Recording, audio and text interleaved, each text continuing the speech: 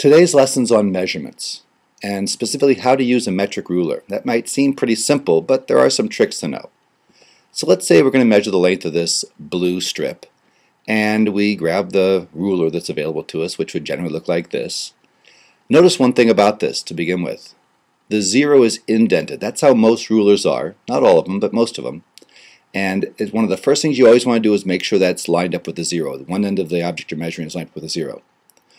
For rulers that don't have an indented zero like that, for rulers where the zero is right on the edge, something looking like that, for example, you're probably best off not actually using that zero because the thing might have been stamped off to the bit aside. It might have been the edge got worn down a little bit. For that, you're probably better off moving the object and lining up with a 1, but then remembering to subtract 1 from your measurement. But in this lesson, we're going to be using rulers that are all incremented with the zero indented a little bit. That's how most rulers are. So, looking at this, what do you think? Like 18? Okay.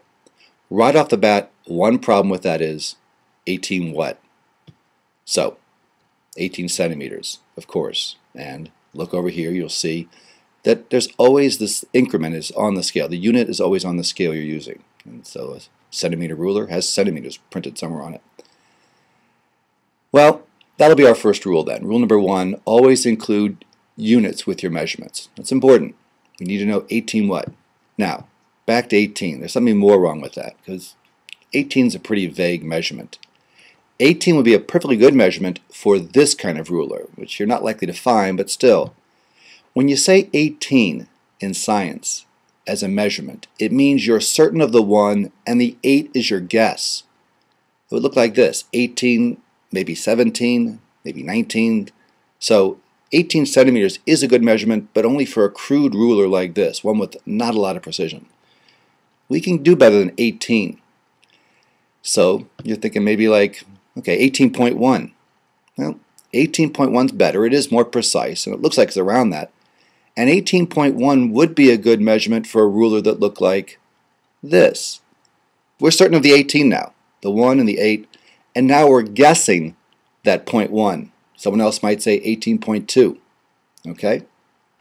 But for this scale, which is incremented to the tenths place, we can be sure of the 18.1. And now we look even more carefully. You have to do this when using a metric ruler.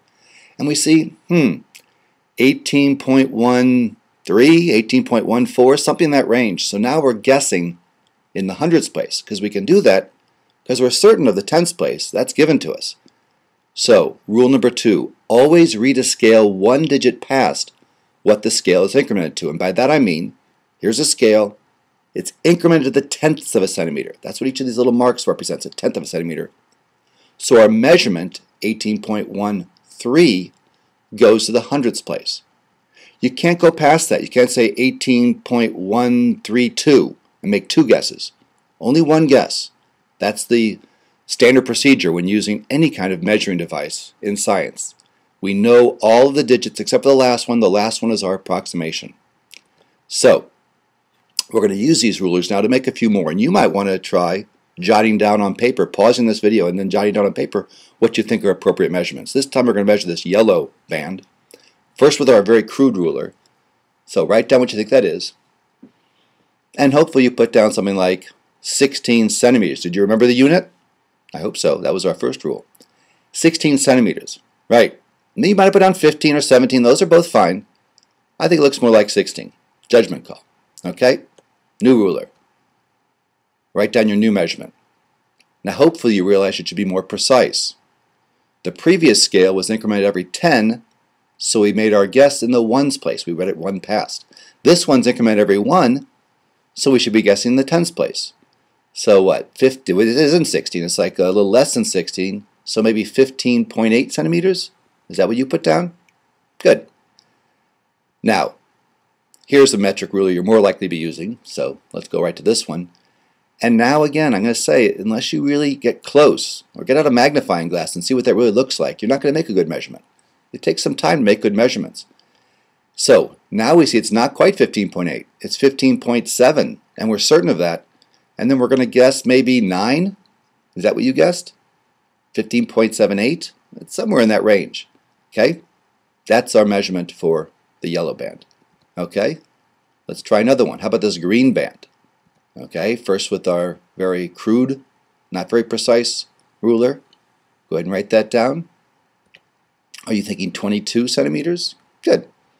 It's hard to gauge because there is no 30 there, but we can judge it based on the distance between 10 and 20 and just kind of extending it from there.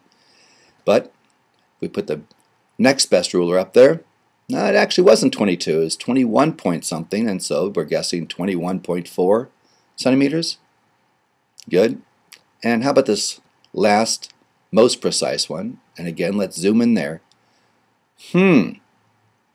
Our eyeballing it was pretty good with 21.4, so what do we put down for our answer here? Because it's right on the 21.4 mark. Do we put down 21.4? That may look correct, but think about it. That's no more precise than the previous measurement. 21.4 in science means 21.4, maybe 21.5 or even 21.6, and this clearly is not 21.4-ish. We're certain of that 4 now, and we're guessing it's right on the mark. So how do we show that? Hopefully you're thinking 21.40. So we need one extra digit there, one extra significant figure in our measurement. And notice how they go 2, 3, 4 significant figures. That's what that 0 is all about at the end.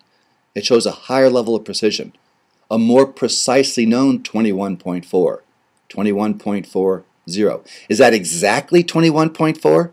No. No such thing as exactly 21.4. That would be 21.40000 on forever. And we don't have a piece of equipment that can go that far. That would be impossible. Okay? In fact, I'll put it to you right now that there is nothing in this universe that is exactly 21.4 centimeters long. And I can say that because there's no way to disprove that. What instrument are you going to use to prove to me that something is 21.4 zeros on forever? You can't. And for this, the best we can do is 21.40 and stop there. Okay? One more here, a little red band. Now that doesn't even make it to the 10, so we'll say like 8 centimeters. And that's about as imprecise a measurement as you can make because it only has one significant figure. It's our guess. 8, someone else might say 7, 9, probably not, but still, 8 is our guess. It's increment every 10, so we're reading to the ones place. Next ruler says, looks like we're pretty good. Looks like it's on the line. So again, we'd say 8.0 centimeters. Okay? So what about this next one when it looks like it's still right on the line? Go ahead and write down what you think is the answer for this one. Well, I'm hoping you realized I've got to go one place past and say 8.00 centimeters. Notice, every one of these measurements we're making with the blue scale goes to the hundredths place. It has its guess there. Because the scale is incremented to the tenths, and our rule says read one place past what it's incremented to. So if it's incremented to the tenth, read to the hundredth. If we found a scale that went to the hundredth of a centimeter, we'd read it to the thousandths place, making our guess there. Okay, see, someone else might see that as 8.01 if it was just slightly past it. Okay, it's a judgment call. Finally, same red band, but notice something. My rulers are now all in millimeters, not centimeters. So 100 millimeters is equal to 10 centimeters. When I bring this gauge up to it, nothing's changed. It's still the same length, but now I've got to say, it's increment every 100, so my guess is in the tens place, 80 millimeters. You can't say 75. That would be two guesses. Even if you think it's 3/4 of the way between the 0 and the 100, you can't say 75. Because you're not sure of the 7, you're not allowed to guess another one makes 5. So 80 millimeters. Okay? Now, a little tricky one here. This doesn't come up very often, but it does come up sometimes. Now it looks like it's right on the mark, just as it did before. And before, when I did that, I said it was 8.0 centimeters, but these are in millimeters. If I just say 80, again, that looks no more precise than the previous one. I need to show 80 where my guess is in the ones place. If you're thinking 80.0, now see that has its guess in the tenths place. We've read that too far. So what do? Hopefully you realize putting a line over that 0 shows us that's where our guess is. 80 with the line over the 0 is 80, maybe 81, as opposed to 80, maybe 90. Got it? Finally, with our best ruler, we can see, wow, you know what? Again, looks like it's right on the mark. And here's where 80.0 millimeters comes in. So this is showing you how to use a metric ruler. And the two rules, again, we'll review with you. Always include units with your answers. Any measurement you make has to have a unit. Rule number 2, always read a scale one digit past what that scale is incremented to. So whatever it's incremented to, if it's incremented to the tenths, which most of your metric rulers will be, read it to the hundredths place every time. And if it looks like it's on the line, fine. Have it 0 in that last place.